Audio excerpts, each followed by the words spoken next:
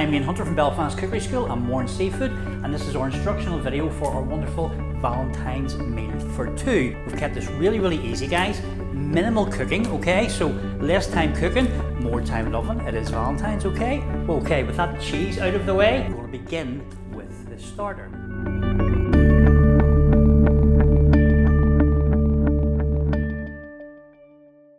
I'll talk you through the ingredients first.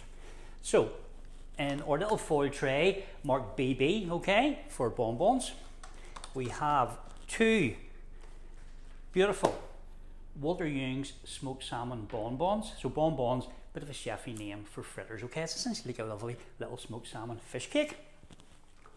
We have our rémoulade, which is a celeriac rémoulade, okay? So it's like a little coleslaw bound with capers, creme fraiche, just to keep the calories down. We have horseradish in here with a little bit of mustard, some fresh fish herbs, really zingy.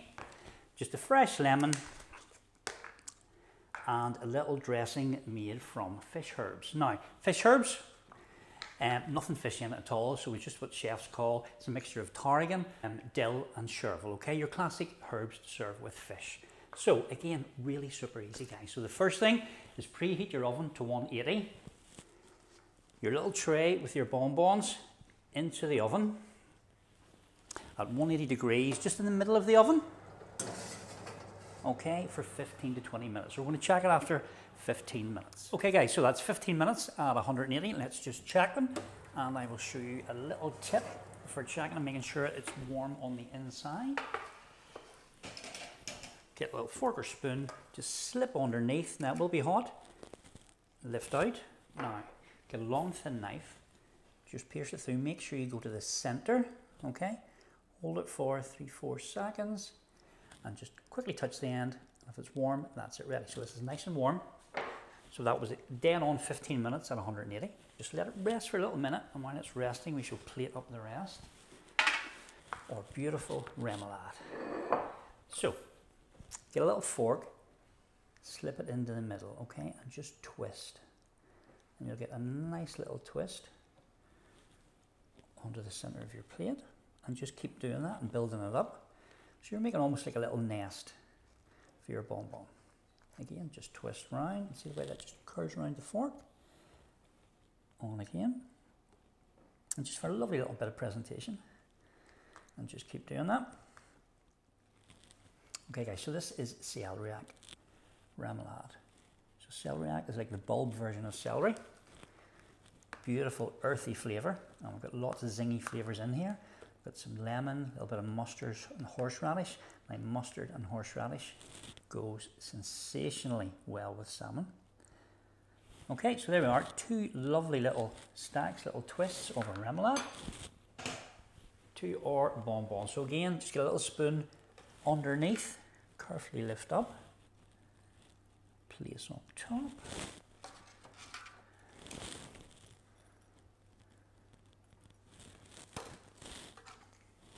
Take your lemon, split it in half, okay, and then just cut your little pith off on the side of the plate. So this just cuts out any little seeds, any little pith onto the side, and then we're just going to finish with our little fish herbs. We'll give that a good shake. Any sediment will probably settle to the bottom. Give it a little shake. Pop the lid. So again, this is packed with flavour, guys. Chervil, tarragon, and dill. Pour onto your spoon. And then a little over the top of your bonbon, round the side. Now look at that. I mean, that looks coming out of a top quality restaurant. Just like you're eating a Mourne Seafood. And there we have it, guys. 15 minutes. How easy was that for two beautiful starters like that? So we have our zingy celeriac rémoulade, our smoked salmon bonbons, and a lovely little squeeze of lemon just to finish. Okay, simple, light, easy, luxurious, beautiful smoked salmon in there, and that is your Valentine's starter. Good to go, guys.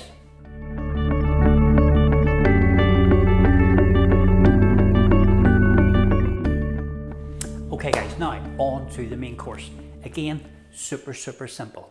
So Quick run through the ingredients. So we have 2 bags filled of the beautiful fresh sea bass with asparagus, fennel, spinach and a little bit of lemon caper butter.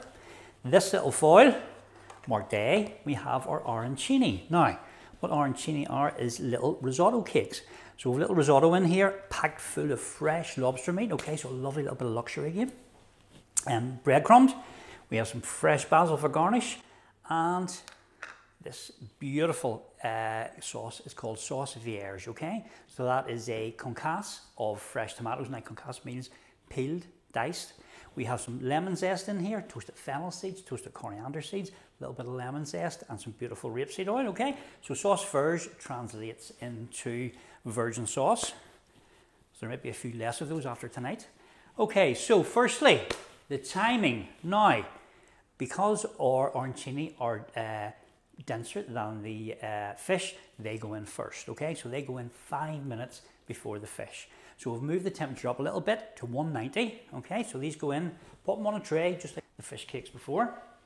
And we're going to set your timer for 5 minutes. So again, into the center of the oven. And wait for 5 minutes before we put the fish in. So you have a bag each onto your tray, and we're going to pop these in just 5 minutes after the arancini. So arancini's been in the oven for 5 minutes. Now we go in with the sea bass. So we just pop these in the top part of the oven.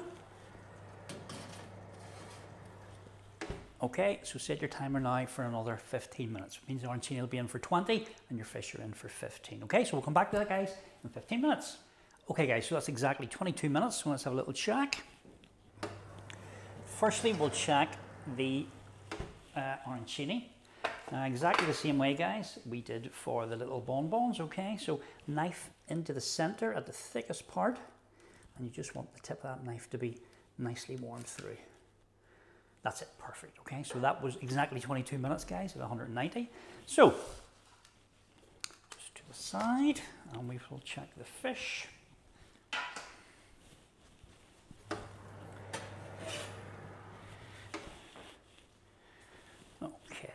So just take one of the bags, carefully now, okay, it will be hot. And you can just see the fish has turned nicely white from all angles. That's it ready, okay? So I mean 15 minutes at 190, that is definitely going to be ready, guys. Okay, so what I want to do is just let that rest in the bag for a couple of minutes while we plate the rest up. Again, guys, remember I have chef's fingers, so I feel no heat in them, so please use a cloth. So let them rest there for a couple of minutes while we plate the rest up, okay? So like before, just spoon underneath your arancini onto the plate. And this is a nice classical flavours in this dish, and classical food looks amazing on white plates. Or sauce vierge, just give it a little mix through. Just bring it up from the side into the centre, get all that flavours through. And then what I want you to do is just start to spoon that lovely sauce just round the outside, and just keep turning your plate. There we go, just swap them over.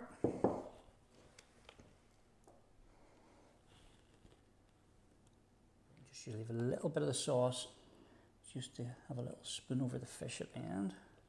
Just before you start cooking your meal, if you lift your sauce vierge out of the fridge just an hour beforehand, just to bring it up to room temperature, okay? Onto your fish. Now, scissors if you can, guys, all right? Now, just watch for any steam coming out. You don't want a little steam burn. And then down the center. And just fold that out. Now, again, just watch for that steam.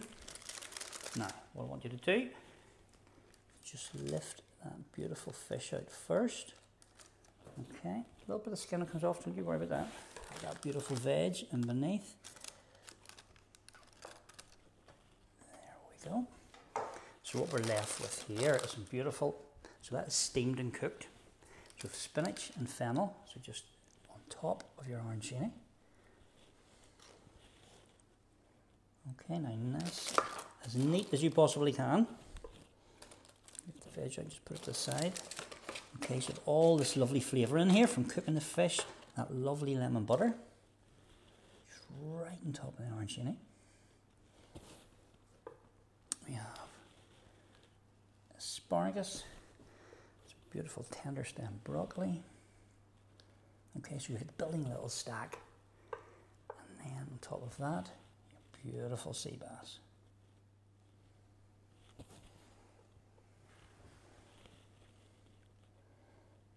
Okay, so a nice bit of height on it. And you just repeat the process, guys, for the second one as well. Back again. Just, you can smell that fennel, sensational. Asparagus. Always start with the biggest piece of fish at the bottom, just like you're laying a little foundation, and then just build it up.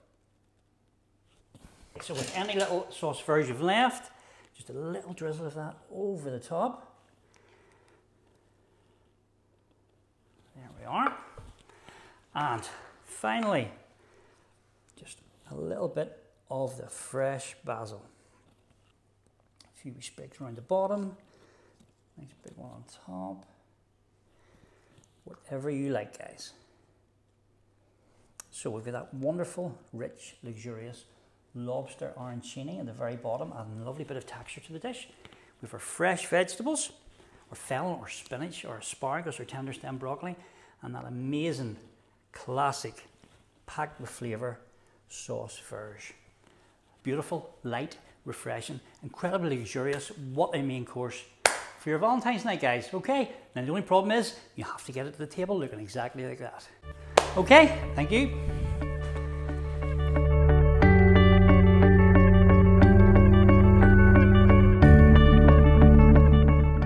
Okay guys, now after that amazing main course, we're going to plate up this beautiful dessert to finish off.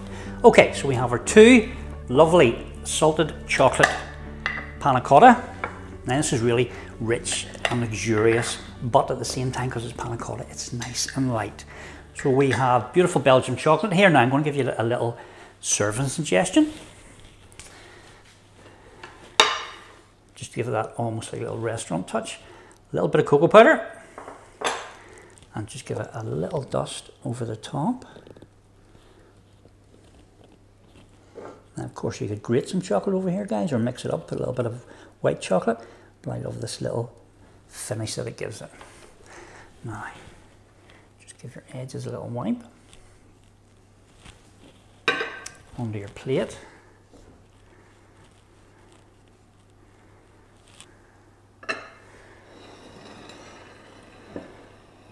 There we go.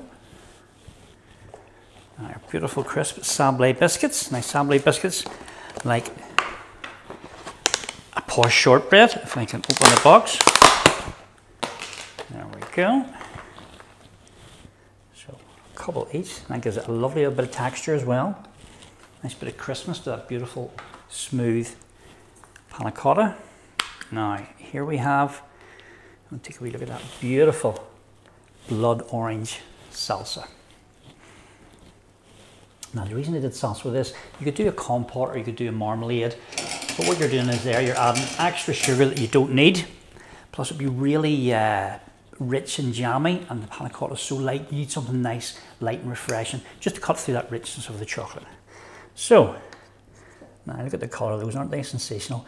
Bang in season at the minute. So just pop those on the top of your panna cotta. Beautiful.